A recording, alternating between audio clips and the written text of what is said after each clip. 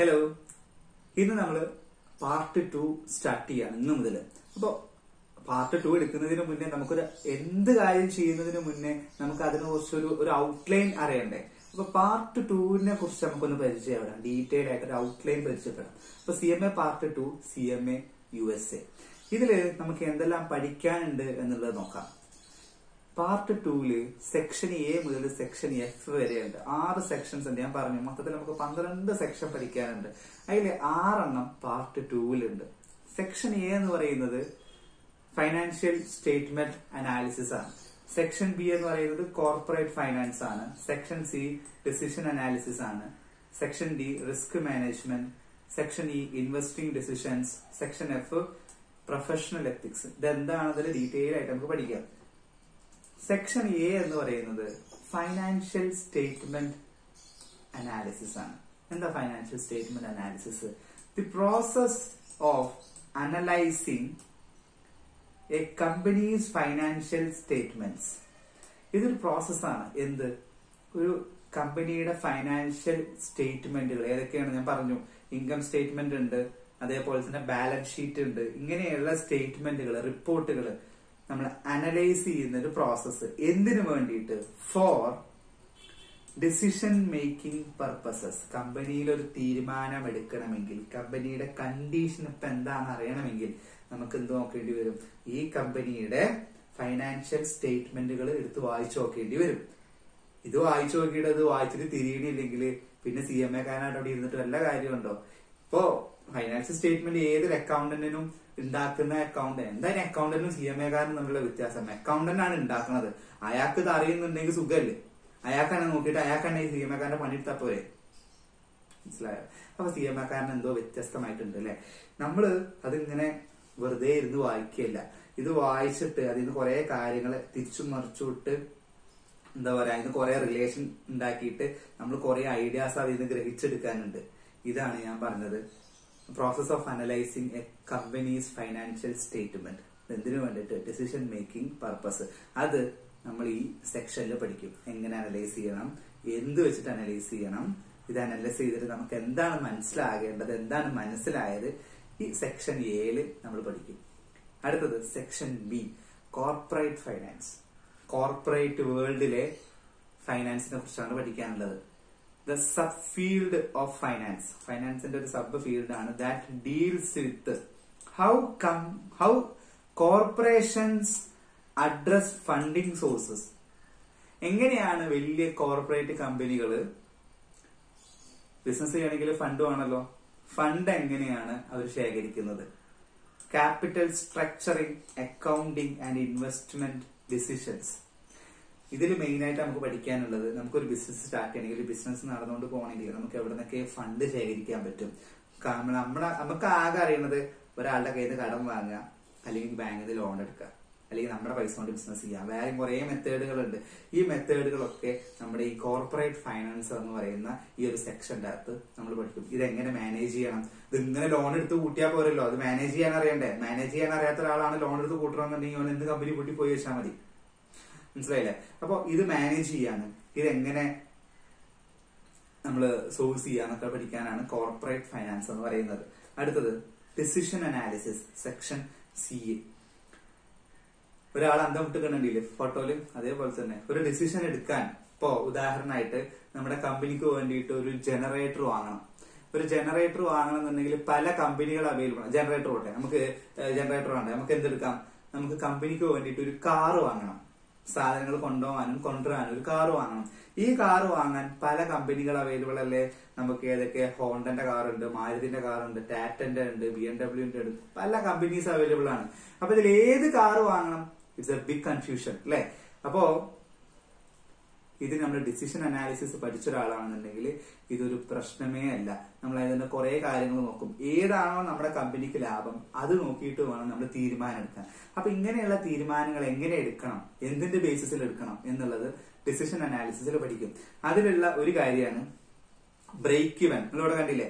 Break even, profit, loss. ഒരു business തുടങ്ങിയിട്ട് ഈ ബിസിനസ് എത്ര ടൈം കൊണ്ട് ലാഭം ഉണ്ടാക്കി തുടങ്ങും?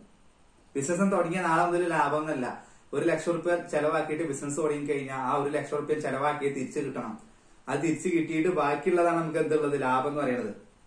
അപ്പൊ നമ്മൾ ചെലവാക്കിയ 1,00,000 നമ്മൾ എത്ര സമയം കൊണ്ട് തിരിച്ചു കിട്ടും എന്നുള്ളത് ഡിസിഷൻ അനാലിസിസ് പഠിച്ച ഒരാൾക്ക് കണ്ടുപിടിക്കാൻ പറ്റും. അത് ബിസിനസ് ചെയ്ത് നോക്കിയിട്ട് തന്നെ കണ്ടുപിടിക്കണം എന്നില്ല. നമ്മുടെ നാട്ടിലെ ഒരു ഏകദേശം ഒരു കണ്ടീഷനൊക്കെ വെച്ചിട്ട് നമ്മൾ എന്ത് ചെയ്യും, എസ്റ്റിമേറ്റ് ചെയ്യും. ഇനി അടുത്തത് റിജക്ട് ഓർ അക്സെപ്റ്റ്. ഇതൊക്കെ ഇതിന്റെ അകത്ത് വരുന്ന കാര്യങ്ങളാട്ടോ. ഒരു ഏകദേശം ഐഡിയ തരികയാണ്. ഒരു പ്രൊപ്പോസൽ വന്നു, നമുക്ക് കമ്പനിക്ക് എന്തെങ്കിലും ഒരു പ്രൊപ്പോസൽ വന്നു. ഈ പ്രൊപ്പോസൽ എടുക്കണോ വേണ്ടയോ കൺഫ്യൂഷൻ അടിച്ച് നിൽക്കുകയാണെങ്കിൽ, ഡിസിഷൻ അനാലിസിസ് പഠിച്ച ഒരാളാണെന്നുണ്ടെങ്കിൽ ഇതിൽ പറഞ്ഞ കാര്യങ്ങൾ വെച്ചിട്ട് നമുക്ക് ആ പ്രൊപ്പോസൽ അക്സെപ്റ്റ് ചെയ്യണോ അതോ ഒഴിവാക്കി വിടണോ എന്നുള്ളത് ഡിസിഷൻ അനാലിസിസിൽ പഠിക്കും. ഇനി അതുപോലെ തന്നെ മേക്ക് ഓർ ബൈ, ഇതൊക്കെ അതിലുള്ള ഒരു കാര്യങ്ങളാണ്. മേക്ക് ഓർ ബൈ എന്ന് പറഞ്ഞാൽ ഇപ്പൊ ഒരു മെറ്റീരിയൽ നമുക്ക് കമ്പനിയുടെ അകത്ത് തന്നെ ഉണ്ടാക്കണോ അല്ല അതാ പുറത്തുനിന്ന് വാങ്ങണം, പുറത്തുനിന്ന് വാങ്ങുന്നതാണോ ലാഭം അകത്തുണ്ടാക്കുന്നതാണോ ലാഭം എന്നൊക്കെ നോക്കിയിട്ടാണ് ഇങ്ങനെയുള്ള തീരുമാനങ്ങൾ. ഇനിയും ഇതിന്റെ അകത്ത് ഇനിയും കാര്യങ്ങളുണ്ട്. അപ്പൊ ഇങ്ങനെയുള്ള കാര്യങ്ങളാണ് ഡിസിഷൻ അനാലിസിസ്. ഒരു കാര്യം ചെയ്യണോ വേണ്ടയോ എന്ന് തീരുമാനിക്കുന്ന ഒരു കാര്യം. ഇത് ഡിസിഷൻ അനാലിസിസ് നമ്മൾ പഠിക്കും. അടുത്തത് സെക്ഷൻ ഡി, റിസ്ക് മാനേജ്മെന്റ്. റിസ്ക്കും എന്തെല്ലാം തരം റിസ്കുകൾ ഉണ്ടെന്നും ഈ റിസ്കിനെ എങ്ങനെ മാനേജ് ചെയ്യാന്നുള്ളതാണ് റിസ്ക് മാനേജ്മെന്റ് നമ്മൾ പഠിക്കുന്നത്. The process of identifying, risk എന്താണെന്ന് മനസ്സിലാക്കല്, അനലൈസിങ് അതിനെക്കുറിച്ച് ഗ്രഹിക്കൽ, അതിനെക്കുറിച്ച് പഠിക്കല്, accepting or mitigating the possibility of losses on an investment. ഒരു ഇൻവെസ്റ്റ് ചെയ്യുക, ഇപ്പൊ ഒരു കമ്പനിയിൽ കൊണ്ടുപോയിട്ട് നമ്മൾ ക്യാഷ് ഇൻവെസ്റ്റ് ചെയ്യാന്ന് വിചാരിക്കുക. അപ്പൊ നമുക്ക് അവിടെ കുറെ റിസ്കുകളുണ്ട്. ഈ റിസ്കുകളെ മനസ്സിലാക്കുകയും ഇതിനെങ്ങനെ മാനേജ് ചെയ്യാമെന്നും ഇതിനെങ്ങനെ ഇല്ലാതാക്കാമെന്നും ഇതിനെങ്ങനെ നമുക്ക് കുറയ്ക്കാമെന്നും എന്നിങ്ങനെയുള്ള കാര്യങ്ങൾ ചെയ്യാൻ നമ്മൾ റിസ്ക് മാനേജ്മെന്റിൽ നമ്മൾ പഠിക്കും. ഓക്കെ, അടുത്തത് സെക്ഷൻ ഇ എന്ന് പറയുന്നത് ക്യാപിറ്റൽ ബഡ്ജറ്റിംഗ്. ക്യാപിറ്റൽ എന്ന് പറഞ്ഞാൽ നമുക്കറിയാം മൂലധനം, ബഡ്ജറ്റിംഗ് നമുക്കറിയാലോ. അപ്പോ നമ്മുടെ കയ്യിലൊരു 10 ലക്ഷം റുപ്യന്റെ ക്യാപിറ്റൽ ഉണ്ട്. ഈ 10 ലക്ഷം റുപ്യ നമ്മള് ഓരോന്നിനു വേണ്ടിയിട്ട് നമ്മൾ മാറ്റി വെക്കും. നമ്മൾ പറയാം ഈ വർഷം നമുക്ക് പുതിയ മെഷീൻ വാങ്ങണം, അതിന് വേണ്ടിയിട്ട് ഒരു 2 ലക്ഷം റുപ്യ കിടക്കട്ടെ. നമുക്കൊരു കാറ് വാങ്ങണം, അതിന് വേണ്ടി ഒരു 4 ലക്ഷം റുപ്യ കിടക്കട്ടെ. നമുക്ക് പുതിയൊരു ബിൽഡിംഗ് വാങ്ങണം, അതിനൊരു 3 ലക്ഷം റുപ്യ കിടക്കട്ടെ. ഇങ്ങനെ മാറ്റി വെക്കണതിനാണ് ബഡ്ജറ്റിംഗ് എന്ന് പറയാം അല്ലെ. അപ്പോ മൂലധനം മാറ്റി വെക്കുന്നത് വെറുതെ കൊണ്ടേക്കാണ്. കാറിന് ഒരു 4 ലക്ഷം റുപ്യ കിടക്കട്ടെ, നമ്മുടെ ബിൽഡിങ്ങിന് ഒരു 5 ലക്ഷം, ഇങ്ങനെ വെറുതെ കൊണ്ടിടാൻ പറ്റൊന്നുമില്ല. ഇത് എന്താ പറയാ, ക്യാപിറ്റൽ ബഡ്ജറ്റിംഗ് പഠിച്ചിട്ട് ഏതിനൊക്കെ ആർക്കൊക്കെ എന്തൊക്കെ അതിന്റെ അത്യാവശ്യങ്ങൾ നോക്കിയിട്ട് അതിനനുസരിച്ച് വേണം കൊടുക്കാൻ. മനസ്സിലായല്ലോ. അപ്പൊ the process of A business undertakes to evaluate potential major projects or investment. ഏതിനാണ് ഏറ്റവും കൂടുതൽ അത്യാവശ്യം അതിനനുസരിച്ച് നമ്മൾ ക്യാഷുകളെ ഇൻവെസ്റ്റ്മെന്റുകളെ കൈകാര്യം ചെയ്യുന്നതിനാണ് ക്യാപിറ്റൽ ബഡ്ജറ്റിംഗ് എന്ന് പറയുന്നത്. ഇപ്പൊ ഒരു പുതിയൊരു ഫാക്ടറി നമ്മൾ വാങ്ങാൻ പോവാണ്.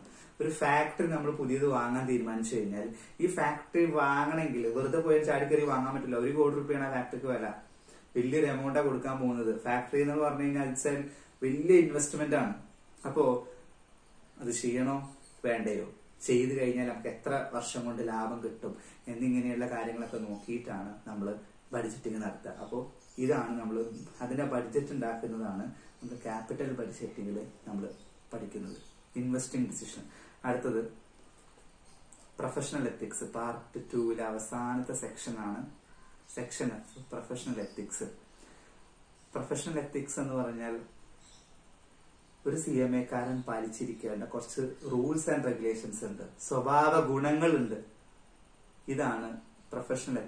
ഏതൊരു പ്രൊഫഷൻ ആണെങ്കിലും മെഡിക്കൽ എത്തിക്സ്, അതേപോലെ അങ്ങനെ ഓരോ എത്തിക്സ് കേട്ടിട്ടില്ലേ, അതേപോലെ ഈ CMA കാരന് ആവശ്യമായിട്ടുള്ള കുറച്ച് എത്തിക്സുകളാണ് പ്രൊഫഷണൽ എത്തിക്സ്. അല്ലെങ്കിൽ ഇത് നമ്മൾ കോഡ് ഓഫ് എത്തിക്സ് എന്ന് വിളിക്കാം. Set of rules and principles designed to encourage ethical conduct. നല്ല സ്വഭാവ ഗുണമുള്ള കാര്യങ്ങൾ ചെയ്യൽ എന്നുള്ളതാണ് among the group of professionals. നമ്മൾ പറയില്ലേ നല്ല രീതിയിൽ പെരുമാറണം, സത്യസന്ധനായിരിക്കണം, പറ്റിക്കരുത്, പറയുന്ന കാര്യങ്ങൾ കൃത്യസമയത്ത് ചെയ്തു തീർക്കണം. ഇതൊക്കെ നല്ല സ്വഭാവ ഗുണങ്ങളല്ലേ. ഇങ്ങനെയുള്ള ജനറൽ ആയിട്ടുള്ള കാര്യങ്ങളാണ് ഇതിൽ വരിക, പ്രൊഫഷണൽ എത്തിക്സിൽ വരിക. കുറച്ച് കമ്പനി പരമായിട്ടുള്ള കാര്യങ്ങളും ഉണ്ടാവും, പക്ഷെ മോസ്റ്റ്ലി ജനറൽ ആയിട്ടുള്ള കാര്യങ്ങളാണ് പ്രൊഫഷണൽ എത്തിക്സിൽ നമുക്ക് ഡിസ്കസ് ചെയ്യാനുള്ളത്. ഇങ്ങനെ ഇങ്ങനെയുള്ള ഒരു 6 സെക്ഷൻ തീർത്തു കഴിഞ്ഞാൽ പാർട്ട് 2 അങ്ങ് കംപ്ലീറ്റ് ആവും. ഓക്കെ, അപ്പൊ ഇനി അടുത്ത വീഡിയോ മുതൽ നമുക്ക് part 2 section A financial statement അനാലിസിസിലൂടെ നമുക്ക് സ്റ്റാർട്ട് ചെയ്യാം.